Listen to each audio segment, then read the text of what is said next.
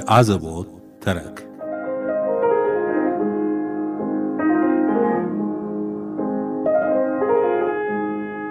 አንድ ሰይድ ሀቢብ የሚባል ነበር እንደኛው የተንገላታ የታሰረ በግርፋት ብዛት ሰውነቱ አቅም ያጣ አለመታመኑ አለ ምክንያት መታሰሩ ልቡን ሰብሮት ነበርና ወደቀ ተዝለፈለፈ ታመመ ምግብ መውሰድ አቃተው ተሸነፈ አሳዘናቸው ሞተ ሰይድ ሀቢብ አይናችን ያየ ሞተ በሞቱ ውስጥ ሞታችንን አየነው ምስኪኑ የሰይድ ቤተሰብ የሰይድ አስከሬን ለመውሰድ አልታደለም መሞቱንም አልሰማም ገራፊዎቹ አስከሬኑን የሆነ ቦታ ወሽቀውታል ቀደም ሲል ያደረጉት እንደነበረው ቤተሰቦቹ ምግብ ይዘውለት ሲመጡ ዘቦቹ እሱን እንዳታገኙ ተከልክሏል ብለው ያመጡትን ተቀበለው ይሰጡናል እንበላዋለን ቀያሪውን ለብሰን አቆሽሸን እንሰጣቸዋለን በዚህም ቤተሰቦቹ በህይወት ያለ ይመስላቸው ነበር አያችሁ ተገደን ነበር የምናደርገው በወቅቱ አንዳንዶቻችን ቀንተንበታል እንደምን አንቀናበት ሰይድ እኮ ተገላገለ በተገመደ የኤሌክትሪክ ሽቦ አይገረፍ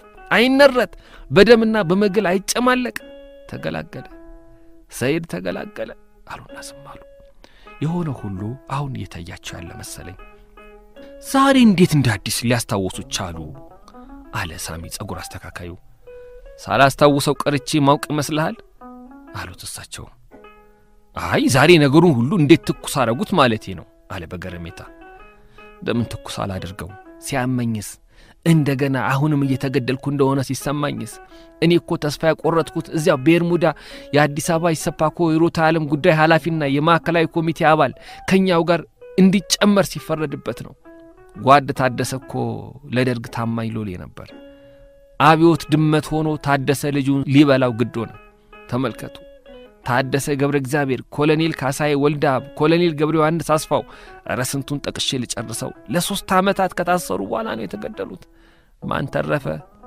ሺዎች ታጨዱ ሞት ረከሰ እነ ኮሎኔል ተስፋዬ ወልደ ስላሴ በጸረ አብዮተኛነትና በውሃት አባልነት የፈረጁትን ሰው ሲገሉና ሲያስገድሉ ቅጠል የመበጠስ ያህል ነበር የሚሰማቸው ደርግ እንደወደቀ ከበሜ ምድን እየመሰለኝ የደርግ ባለስልጣናት ሲከሰሱ ሲወቀሱ መስማት ስራዬ አድርጌው ነበር እና አንድ ቀን አንድ ምስክር የፌደራል ልዩ አቃቤ ሕግ ፊት ቀርቦ እንዲህ ሲል ሰማሁት አንድ ወረቀት ከኪሱ አውጥቶ የመጀመሪያውን ሰው አምጣ ብለው ካቆሙት ሰው ውስጥ ለአንደኛው ሰጠው ወዲያውኑ አቶ ታደሰ ገብረ እግዚአብሔር አይኑ እንደተሸፈነ እየተመራ እኛ ወዳለንበት ክፍል ገባ በዚህ ጊዜ በቀለ ሞላ የተባለው መሬት ተቀምጦ ከነበረ ፌስታል ውስጥ አንድ አረንጓዴ ፕላስቲክ ገመድ አወጣና በእጁ ያዘ ታደሰ ገብረ እግዚአብሔር ካጠገቡ እንዳለፈ አንገቱን አንቆ ብድግ አድርጎ በጀርባው ሲሸከመው ሲንፈራገጥ የተቀሩት ሆዱንና ሰውነቱን በቦክስ መቱት ወዲያው ተዝለፈለፈ ከጀርባው አውርዶ ከወለሉ ላይ ሲያጋድመው በቀለ ሞላና ልሳኑ ሞላ የተባሉ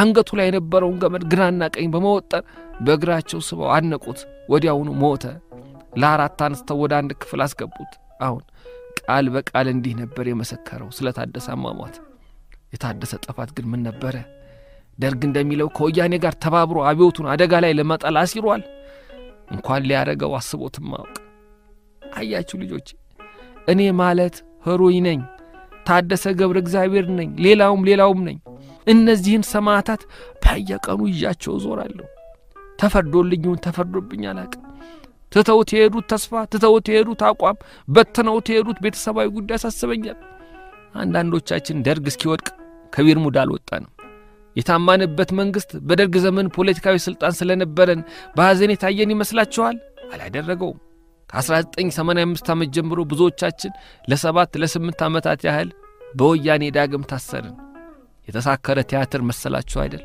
አሁን የደርግ ስርዓት አራማጆች ተብለን በደርግ ዘመን ስለነበረ ስልጣን ተጠቅሶልን እናንተ በመራችሁት ሀገር ነው ኑሯችን መራራ የሆነው ተብለን ታሰርን ተፈረደብንም እርግጥ ነው እኔም እንደነ ታደሰ ደርግን ጠቅሜዋለሁ ለንጀራ ብያል ነበርም ፍርሃት ይዞኝ አልነበረም ሳላምንበትም አይደለም አብዮቱ ለሀገር እንደመጣ እምነቱ ነበረኝ የዘውዱ ስርዓት በአገሪቱ ላይ ተኝቶባት ነበር ሲጀመር የአፄ ኃይለ ሥላሴ መንግስት አገሪቷን እያንደረደረ አሳድጓት ነበር ትምህርት ቤቱ ማተሚያ ቤቱ የህትመት ውጤቶቹ ምን ልበላችሁ አገሪቱ ታደሰች በኋላ ግን መፍጠኗ ቀርቶ መዳህ መንፋቀቅ ጀመረች እንደ አንድ ተራማጅ ስርዓቱ እንዲቀጥል መፍቀድ ልክ አልነበረም ለአመጽ የተባበርነውም ለዚህ ነው የደርግ ስራ ሲመሰረት ከዘር መድሎ የጸዳ ለመሆኑ ጥርጥር አልነበረኝም።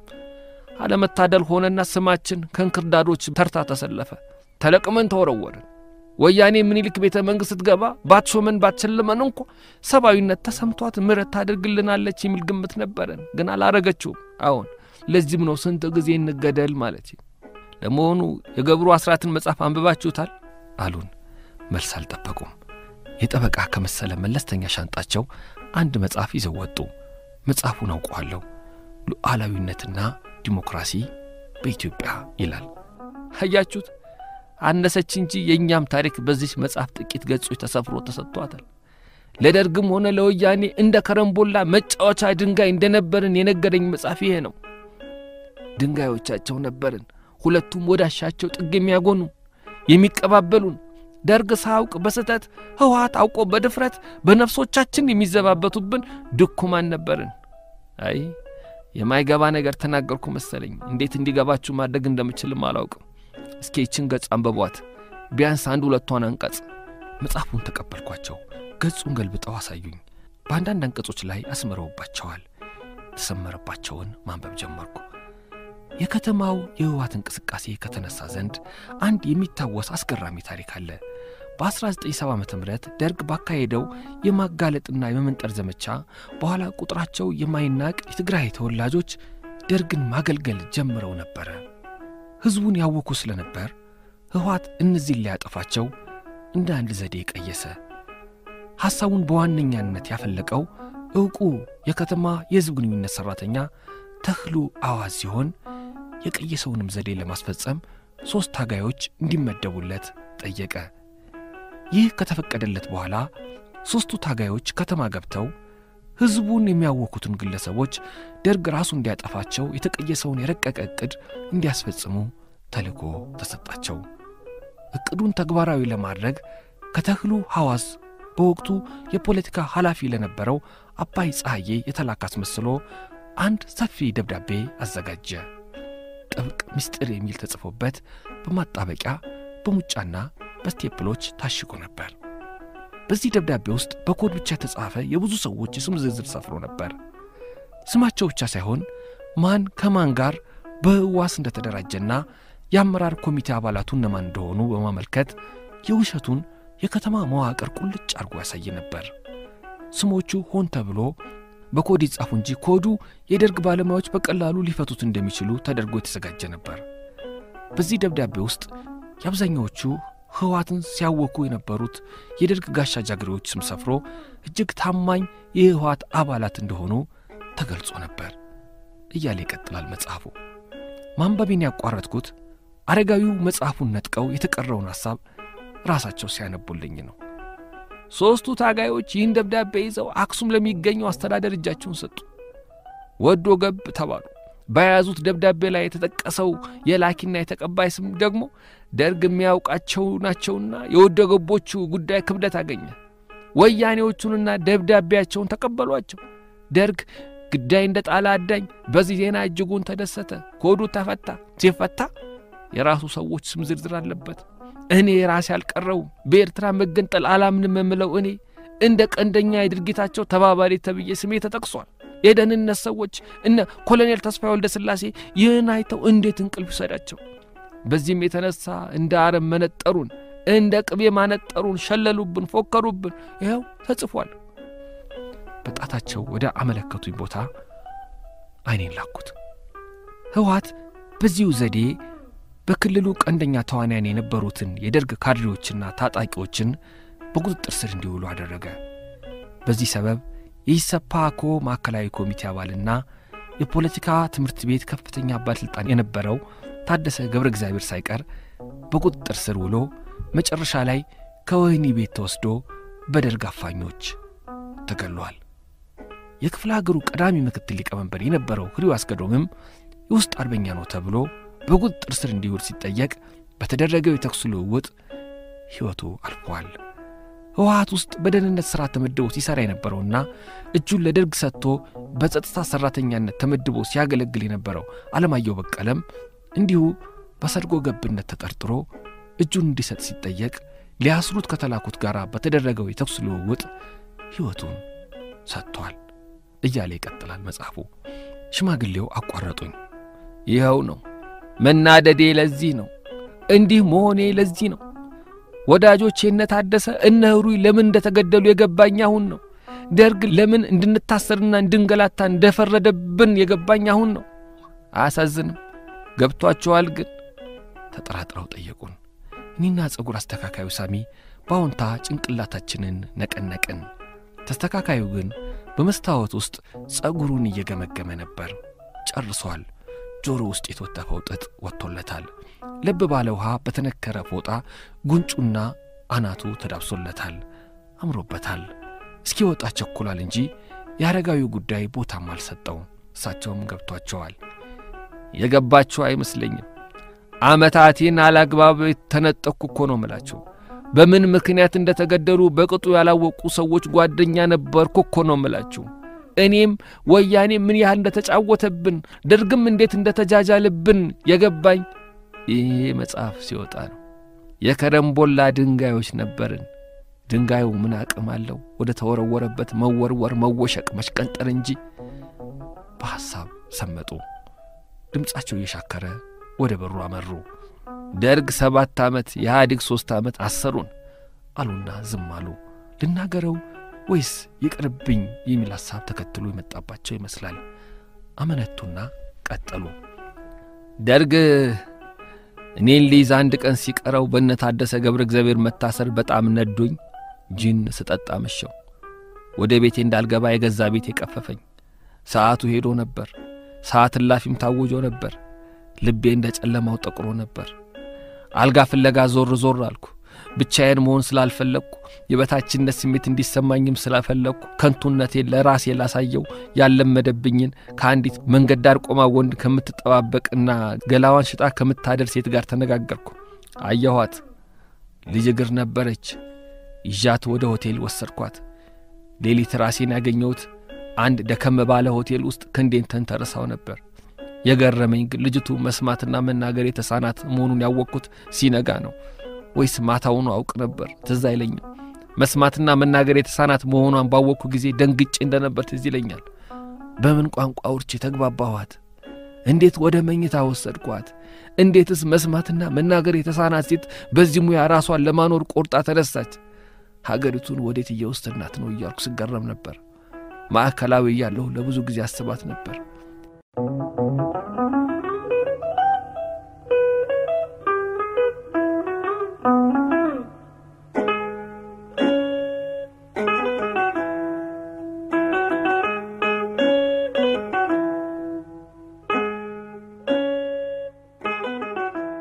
ትረካው አላበቃም። ተከታዩን ክፍል በነገው የአዘቦት ተረክ ጊዜያችን ይዘን እንቀርባለን።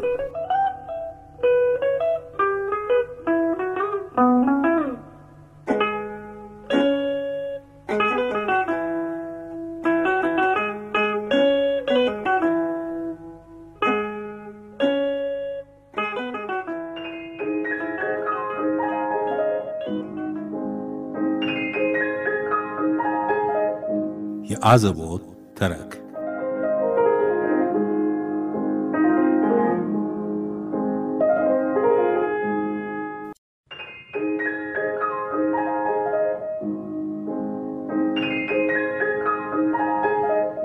የአዘቦት ተረክ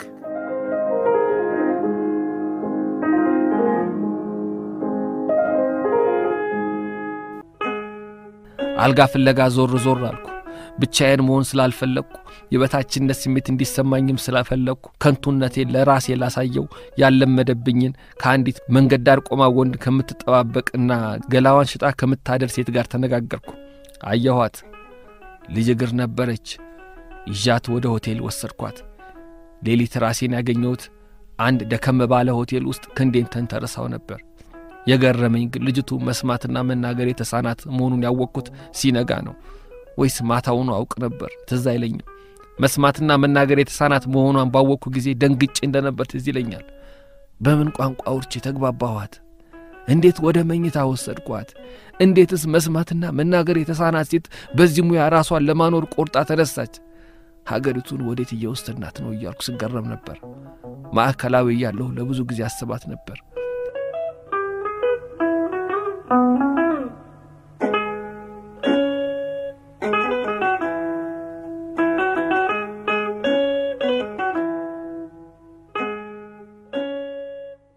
ያ ቀን ጠዋት ከእንቅልፌ ስነቃ ያወለኩት ቀበቶዬ ላይ አንድ አጭር ጽሑፍ የሰፈረበት ብጣቂ ወረቀት አገኘው። ጽሑፉ የሷ እንደሆነ በመልእክት ነገረችኝ። ልጆቼ እየሰማችሁኝ ነው? ጽሑፉን ሳነበው እኔ እኮ መስማትም መናገርም እማልችል ሸርሙጣ ነኝ ይላል። እንዲህ አለችኝ። ምን ብያት ነው?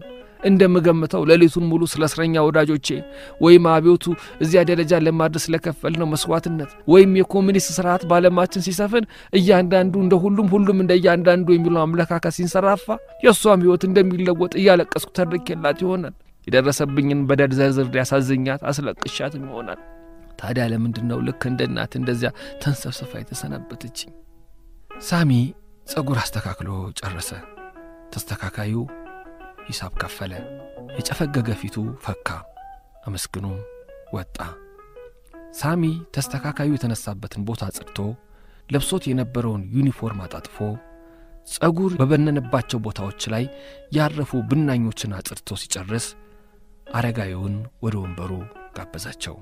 እሳቸው ግን ለመሄድ ብድግ አሉ እንጂ በወንበሩ አልተቀመጡም። ምን ነው አላቸው። ጸጉሬን ልስተካከል የመጣው መስሎ ነው? አይደለም። አየ በውስጤ ሐዘን፣ ቁጭት፣ መበደል አለ። ተገፍቻለሁ፣ ተተፍቻለሁ። ራሴን እንዲጣልኩት የሐዘን ማቅ ያጠለቅኩት ጺሜን ያጎፈርኩትና ጸጉሬን አለቅጥ ያሳደግኩት ሞት ዓመቴን በማስመልከት ነው አላልኳችሁ? አዎ ደርግና ህዋት ተኩሰው ቢስቱኝም ገለውኛል።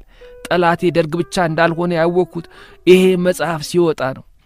እናም እናንተ እንደጠየቃችሁኝ ምን ነው አባባ ምን ሆነዋል እንዳላችሁኝ ሌላውም እንዲጠይቀኝ እፈልጋለሁ። ለሌላውም ለእናንተ የሰጠሁትን አይነት መረጃ መስጠት እፈልጋለሁ። ምን ላድርግ? ልብ የሚለን አጣው። ህመማችን የሚገባው አጣው። ስንት ጊዜ እንሙት ልጆቼ? አዎ ብዙ ነገር ሆኛለሁ። ብዙ ነገር ሆነናል።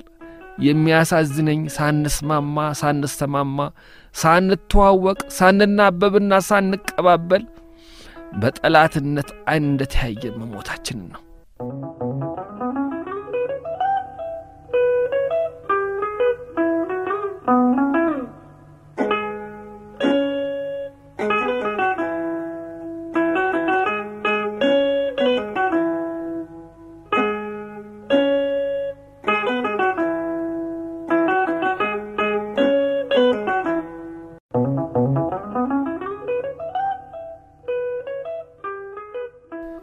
ግብዣ ቢጤ ነበረብን።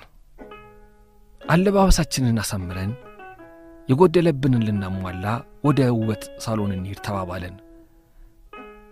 ጓደኞቼን ሳሚ ጋር ወሰድኳቸው። ስሙን ደጋግሜ ስለማነሳላቸው ሳሚ ቤት እንሂድ ስላቸው አላመነቱም።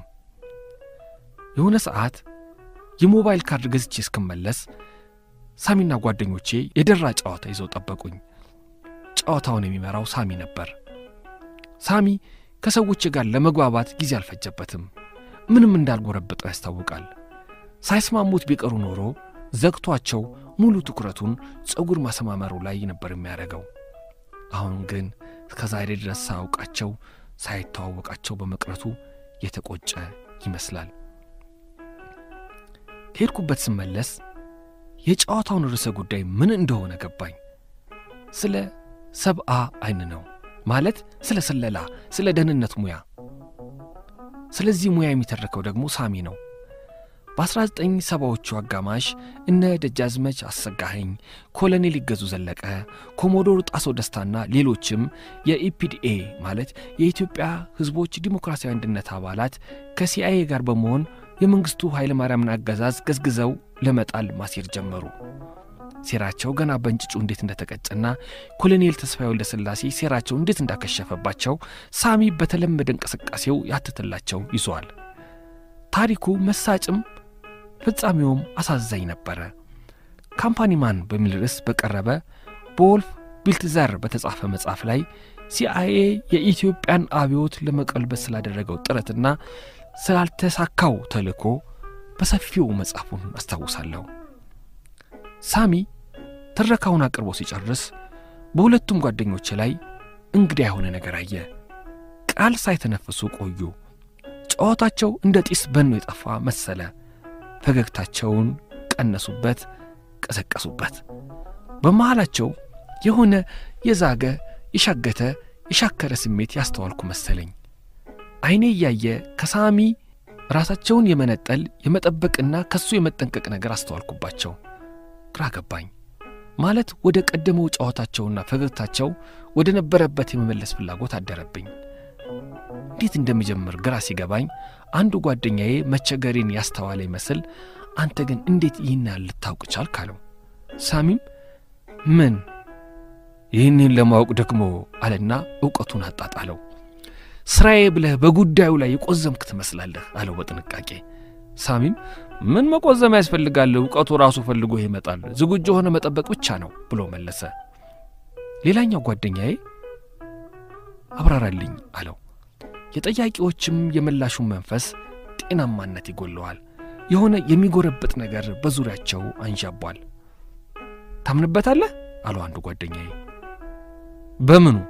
ደርግ በወሰደው እርምጃ ወይስ ተቃዋሚዎቹ በከፈሉት መስዋዕትነት? ጠየቀ ሳሚ። የለም በሙያው ደህንነት ተብዮች በሚሰሩት ስራ። ሙያ ነው፣ ልትወደውም ልትጠላውም ይችላል፣ ግን ሙያ ነው። መንግስት ድርጅት ፓርቲ አደጋ ውስጥ እንዳይወድቅ ተጠንቅቀ ተራቀ ከሞት ጋር ድብቁስ ተጫወተ የምትኖረው ገራሚ ሙያ ነው አለ ሳሚ ተረጋግቶ። ሁለቱም ዝም አሉ። ሳሚም ዝም አለ። እኔም የገባኝ ነገር ገብቶት ይሆን አልኩ ለራሴ። ጠርጥረውታል። ሳሚን እንደ ደህንነት ሰራተኛ ቆጥረውታል። የሥርዓቱ ተጠቃሚ በፀጉር አስተካካይነት ሙያ ተሰማርቶ የህብረተሰቡን ስውር ሐሳብ በረቀቀ መንገድ እንዲመረምር የተላከ መስሏቸዋል። ሳሚ ስልክ ለማናገር ወጣ ብሎ ደጅ ላይ የተንጎራደደ በትግርኛ ሲያወራ አንዱ ጓደኛዬ በቅሬታ ወደኔ ዞሮ አስበላህን አይደል ሰው አገኘን ብለን ስንቦታልክ አለኝ። ምንም የሚያሰጋ ነገር እንደሌለ ነገርኳቸው። አልተቀበሉኝም። ወደዚህ ሙያ ሲያሰማሩት ያሰለጠኑትን ሲግተን ቆየ። ሰላይነትን ቢወደው ነው እንዲህ በዝርዝር የነገረን አሉኝ ተቀባብለው። ደብቷቸዋል። የመሸነፍ ወደ ወጥመዱን በገዛ እጃቸው የመግባት ስሜት የተሰማቸው መሰለኝ። ከነሱ ስሜት ይልቅ ሳሚ ያሳዘነኝ።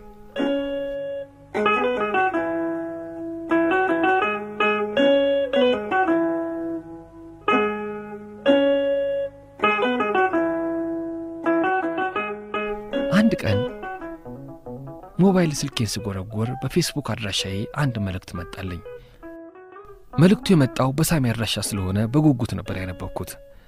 ከሳሚ ጋር ከተገናኘን ብዙ ጊዜ ስለነበር አንዳች የደረሰበት ነገር ከሌለ በስተቀር በጤናው ስልኩን አይዘጋም፣ አድራሻውን አይቀይርም እያልኩ እጨነቅ ነበር። ሳሚ ከቅርብ ጊዜ ወዲህ መንፈሱ የታወቀበት ጉዳይ ሳይገጥመው አልቀረም። ሐዘንተኛ ሆኗል። የቀረብኳቸው አንዳንድ ሰዎች አምኑኝም ማለት ጀምረዋል። በሚውልበት ብቻ ሳይሆን የትም በርቀትም ሆነ በቅርበት በሚያውቁት አንዳንድ ሰዎች ዘንድ ከጥቂት ወቅታዊና ፖለቲካዊ ጨዋታዎች በኋላ ይጠራጠሩታል። የነሱ ሰው ሳይሆን አይቀርም ይሉታል። እሱ ቀጥሮ የሚያሰራው ሌላው ባለሙያ አንዳንዴ ሳሚ ያወራኝ እሱ በመልእክት ምንም እንዳልናገር ያመለክተኝ የነበረው ወጣት እንኳን ራስን ጠብቅ ተናግሮ ከሚያናገር ይሰውርህ ብሎኛል። ይሄው አሁን ጻፈልኝ። እንዴት ነህ? ጠፋውብህ አይደል? ደስ በሚል መንፈስ ውስጥ ስላልሆንኩ እቀይል ለአንድ ዓመት አከራይቸው ከአዲስ አበባ ኮብልያለሁ። ለዚህች ሀገር መመኝላት ትልቁ ነገር የፓርቲ አመራሮች እንደሚመኙትና ተስፋ እንደሚሰጡት ሆነው የሚመሯት ብሩህ ግለሰቦች እንዲኖራት ነው። የናቴ ሩቅ ዘመድ ሱራፌል የሚባል አሁን በህይወት የሌለ አንድ ነባር ታጋይ ምን ብሎ ዘፈነ መሰለ? የህይወቱን መጨረሻ ከእነዚህ ሰዎች ጋር ባለመግባባት ነበር የጨረሰው። እናም እንዲህ ብሎ ዘፈነባቸው። ትርጉሙን ልንገር።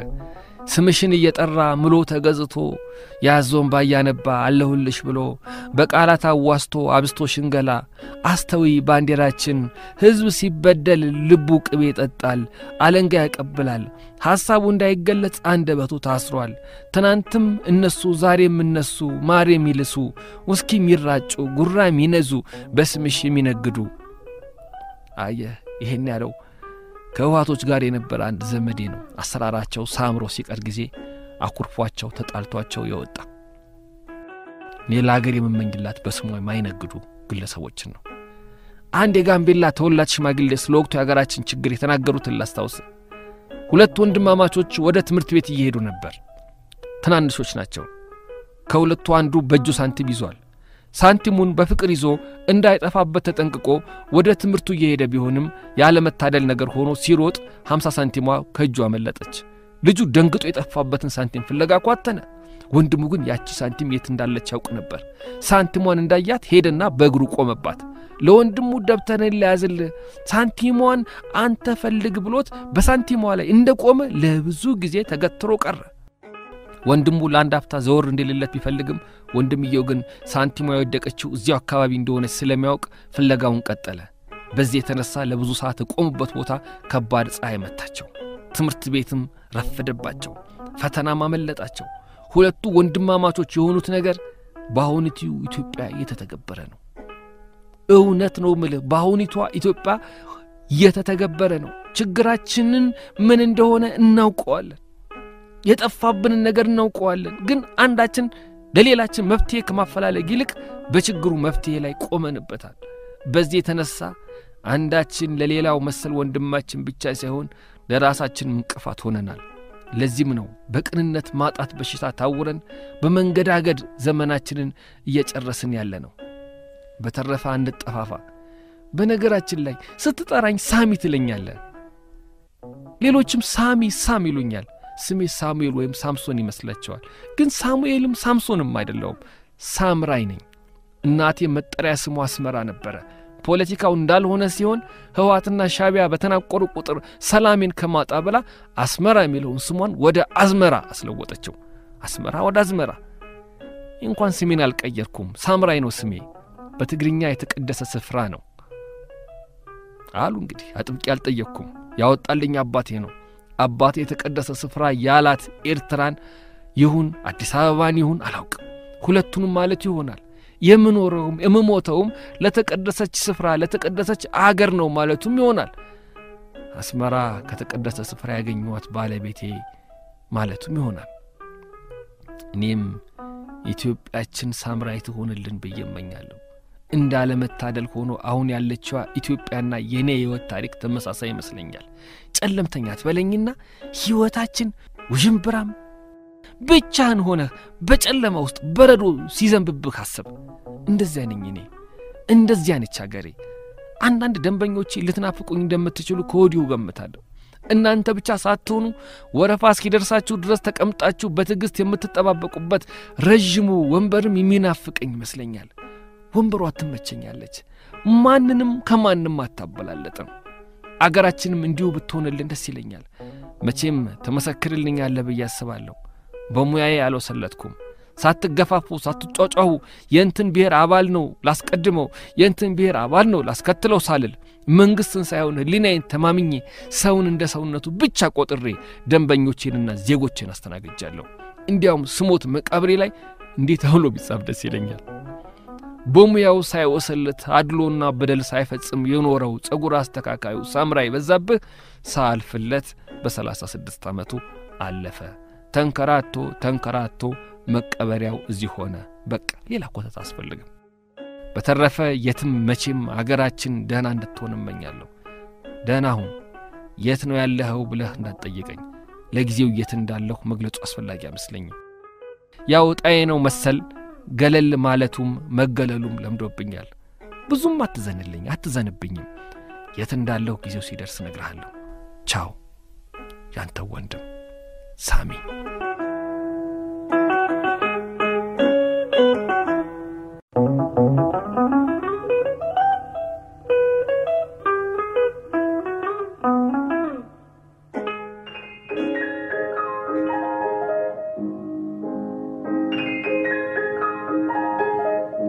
የአዘቦት ተረክ